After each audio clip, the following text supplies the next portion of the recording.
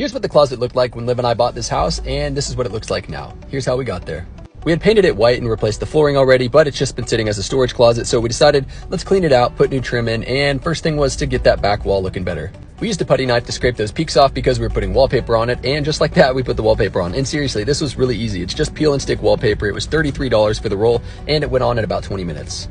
I measured for all the shelves that were going to be going in, and Liv went to Lowe's and got the wood we needed, which was 8-foot 1x2 pine boards, and we used MDF for the actual shelves. For the MDF and the boards needed for the project, it cost us less than $50. We measured, cut everything to size, and now our shelves are ready to be installed. I put a mark on the wall at each of the heights I wanted the shelves to be, and then I used the 1x2 pine boards, a level, and a nail gun to put in those frames.